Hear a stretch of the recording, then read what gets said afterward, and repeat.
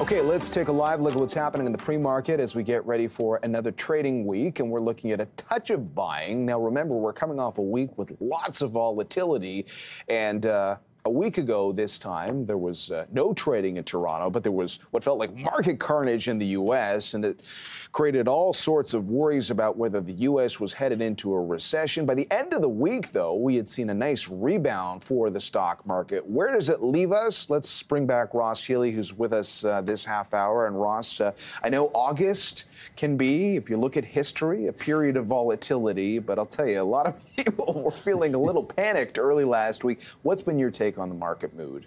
Okay, listen, John, what I'd like to do is back up and talk about NVIDIA for just a moment, because it leads into my market comment. And you remember the last time I was on with you, I issued an outright sell on NVIDIA, which, of course, has worked out very well. Very nicely. Your timing on that call for our audience was extremely bang on, even if you got people throwing rotten tomatoes at you or anything like that. Well, they did on social media. I have to tell you, probably to the chagrin of some of those who criticized me then. Although, of course, now that there is a little rally in the market, what's everybody saying? Time to get back. It was just buy the dip.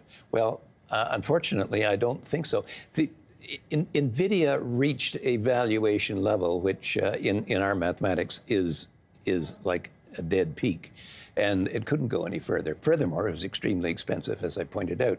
Well, and that was on a price-to-book basis. Well, the stock market itself and the NASDAQ in particular trades very much like a single stock. And in fact, we can value the NASDAQ like a single stock. And indeed, it peaked at 9.5 times adjusted book value, which is one of our critical breakpoints. And how critical was it? Well, at the peak in 2021-22, the NASDAQ hit that 9.5 times book, and that's when it started its big 35% decline. Well, it went back there and did it again. So we've got a start on a setback, but I don't think it's by far and away the end as of yet.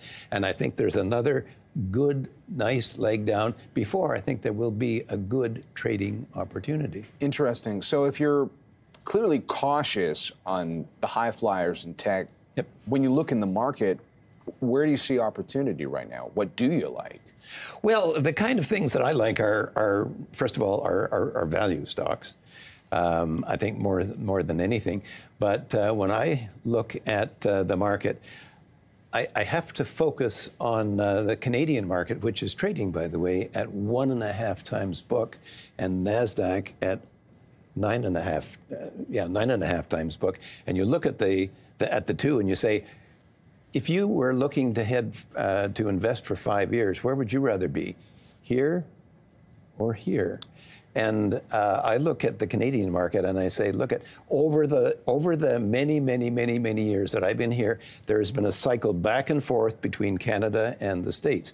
We've had a long Canadian, at least long American advantage, and I think now we are heading into a Canadian advantage. But more important, I think, is the fact that there's a lot of commodity stocks, in which I'm thinking precious metals and gold in the Canadian index.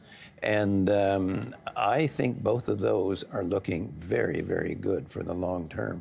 Well, we've talked a lot about the gold story and the outperformance there. I mean, are there individual gold stocks that you like? Oh, listen,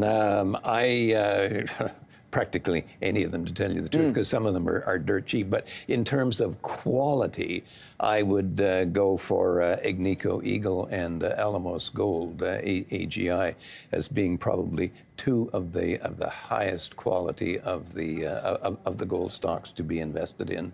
What's the case around that? What is it that appeals to you as an investor? Okay. Agnico Eagle acquired Kirkland Gold, and therefore acquired a lot of undeveloped property. They had a lot of money, so you put together undeveloped property, which is hard to find, with a lot of money, and you've got yourself a nice combination. Alamos Gold has been a fabulously successful explorer of gold in Canada, developing high-quality reserves. And I saw you had our parent company, BCE, on that list as well. Hasn't been the easiest time for telcos. BCE, I know it's been difficult for them, but BCE got down to an absolutely absurdly low level, a beautiful high yield, and I think the stock was off 42% from its high. Well, in a case like that, when you had almost heading on to a 10% yield and a 42% decline, John, there are opportunities, times when you just have to do something, and this was one of them. Okay.